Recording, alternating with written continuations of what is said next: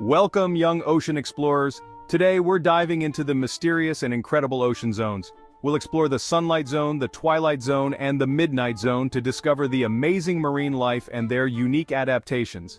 Get ready to learn all about the secrets hidden deep in the ocean.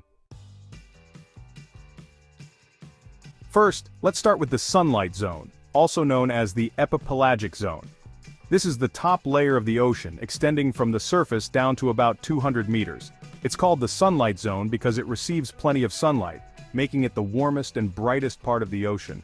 Sunlight is essential here because it allows photosynthesis to happen.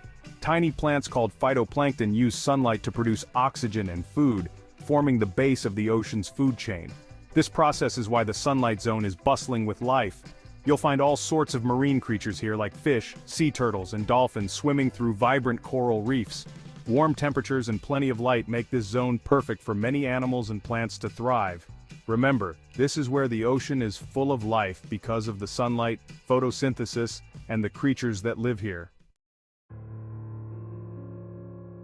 Now, we dive deeper into the Twilight Zone, or the mesopelagic zone, which ranges from 200 to 1,000 meters deep. It's a darker and cooler place because only a little sunlight can reach this far. The creatures here have to be creative to survive in the dim light. Many of them have adapted with bioluminescence, which means they can produce their own light. Isn't that cool? Fish like lanternfish and jellyfish glow in the dark to communicate, find food, or even escape predators. Some animals here have large eyes to capture the faint light, while others glow to confuse or attract prey. You might also hear about a special daily journey some animals make called vertical migration. Many Twilight Zone creatures swim up to the Sunlight Zone at night to feed and then return to the deep during the day to stay safe. The Twilight Zone is a place of mystery, where dim light and glowing creatures make it one of the most fascinating parts of the ocean. Now, let's dive even deeper into the Midnight Zone, also known as the bathypelagic zone.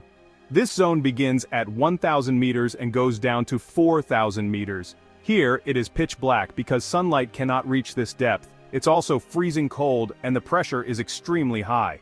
Life in the Midnight Zone is tough, and only the hardiest creatures can survive here. Animals like the anglerfish use bioluminescence to lure prey in the complete darkness. With no sunlight for photosynthesis, the creatures in this zone rely on something called marine snow for food. Marine snow is made up of tiny bits of organic material, like dead plankton and other matter, that fall from the upper layers of the ocean.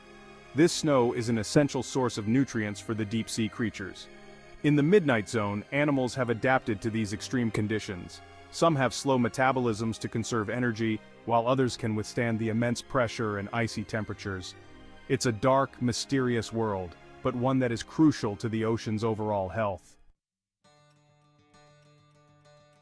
And that, young explorers, is the journey through the ocean's incredible zones, from the sunlit coral reefs teeming with life, through the glowing mysteries of the Twilight Zone, and into the dark depths of the Midnight Zone.